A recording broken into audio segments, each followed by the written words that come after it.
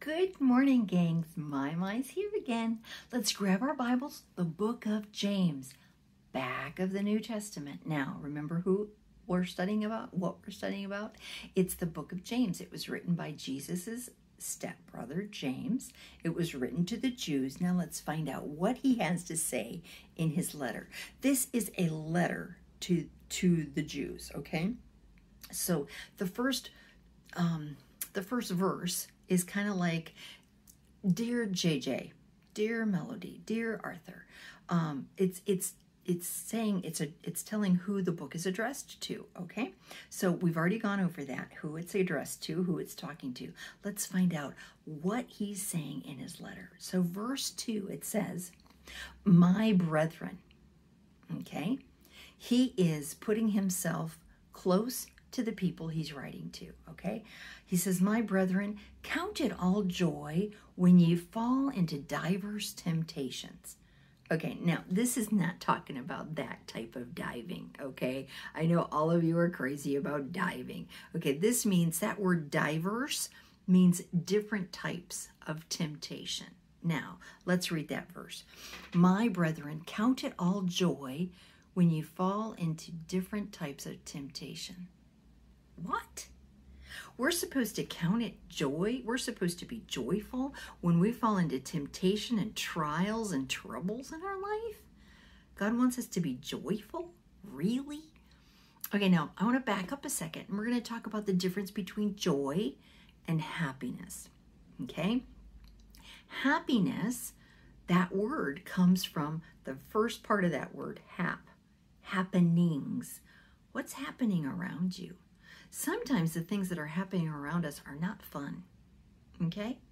There have been times when we've been here in Scotland and it hasn't been fun, period. Do you ever have days like that? I'm sure you do. You have to go to school. Mom and Dad tell me I have to go clean up my room. That's not always fun, but what does the Bible say? It says, count it all joy, okay? Well, how can I have joy when everything around me that's happening is not good, okay? Happiness depends on our happenings, the circumstances of our life. Joy comes from something deep inside us that God gives us in our heart. A peace, a comfort, a knowledge that He's still in control no matter what. So do you see the difference between happiness? Happiness depends on anything that's happening around us. Joy depends on God. James says, count it all joy when you fall into diverse temptations. When you have a lot of trouble in your life, God still wants us to have joy in our life. Have you ever been in a situation where it's not been the greatest, but you had a peace in your heart that no matter what was happening, I can still be joyful? Even if it's not fun, even if it's hard, even if it's, the hardest thing I've ever had to go through, I can still have joy. That's what James is saying. God wants us to have His joy. It depends on Him. How much are we trusting Him to be in control of our life? If He's put something bad, something hard in our life, it's for a reason, isn't it? It's to improve us. You know, most of the time, if we're having if everything's going right, there's no problems, it's sunny all the time, you're never being rained on. Here in Scotland, you're always rained on, by the way, just to let you know. But there are days when everything's going right, and you think, this is just great. But then there are other days when things aren't going right, and yet God is still in control. And the thing is, when everything's going right, we don't depend on God, do we? We depend on the things around us. Why do we have to depend on Him? Because everything's going right. We don't need Him.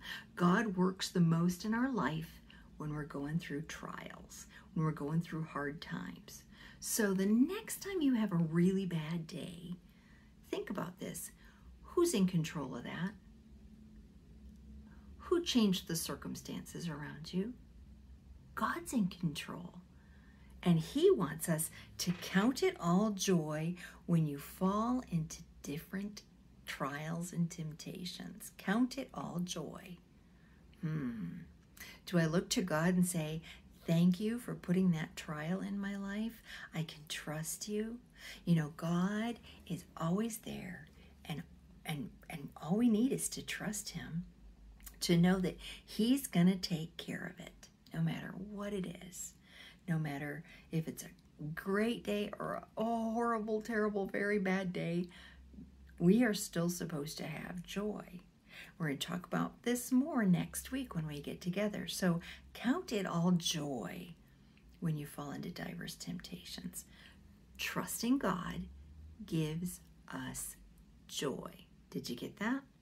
Trusting God gives us joy. You might want to remember that. I love you. I hope you're having a great day, even if the circumstances around you aren't the perfect thing. I hope you're having joy today. Bye-bye.